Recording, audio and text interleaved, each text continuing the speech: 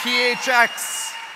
I'm Brian. I'm a nerd and a traveler, and as a nerd, I calculate things, like my average personal velocity, which doubled from 2008 to 2009 and doubled again this year, so I'm accelerating. And I've got charts to prove that.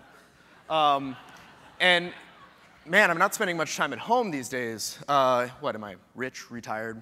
No, I just travel differently than most people. I don't really go on vacations. I don't stay in resorts or hotels. I crash on friends' couches in various cities. And you can see, let's see here. First screw up of the night, sorry about that. I usually get the window seat, and it's my favorite seat on the plane. And I get to spend a lot of time looking out the window and thinking. And I put together some thoughts of perspectives that I got from sitting in the window seat. First, the miracle of human flight never gets old for me. Your first flight is fun, your 100th isn't. Why is that?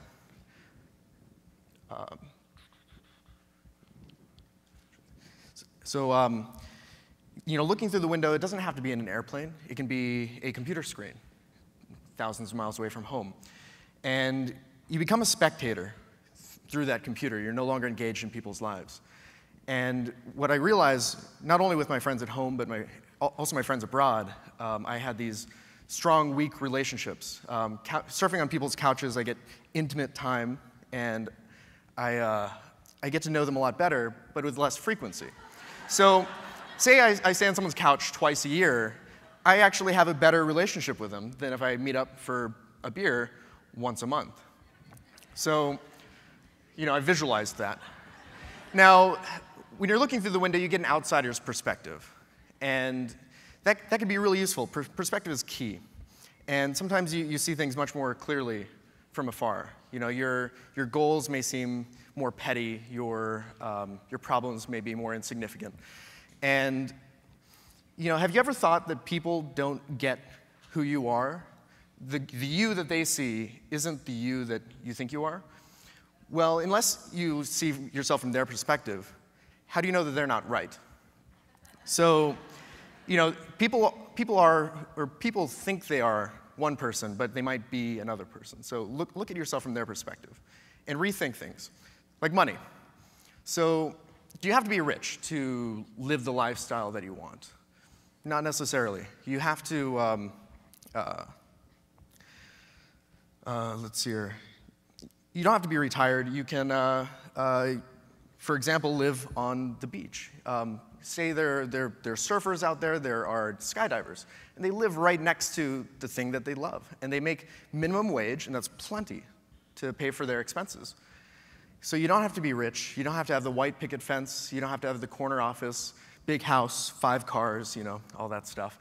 That might put you in debt. You might have to work long hours. You won't necessarily be happy. So it's really all about finding balance and balancing the things you want to sacrifice, or the things you're willing to sacrifice, for what you want to get out of life. So it's like the surfers and the skydivers. They're sacrificing the riches that they can make in an office, but they get the lifestyle that they want. Now, I don't really take vacations. I travel a lot, and you might think, you must be living it up, on the beach all the time. Well, traveling doesn't have to mean vacationing. So I've come up with these ideas of sustainable travel. Now, it's essentially just taking all the costs that you have in traveling and minimizing them, so you can do it more and more.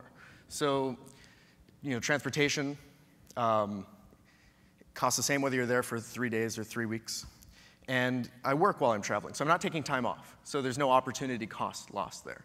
And, when you're in a city, you don't have to spend the entire day traveling around. When in Rome, do as the Romans do. Ride around on a tour bus and take photos of the Colosseum. That's exactly what they did, right? No, they didn't. They work during the day, and then they go out and live up at night. And you can go and immerse yourself in the actual culture there. So thanks for flying with me today, Arizona. Enjoy your stay, or wherever your final destination may be, PHX or wherever. Thanks.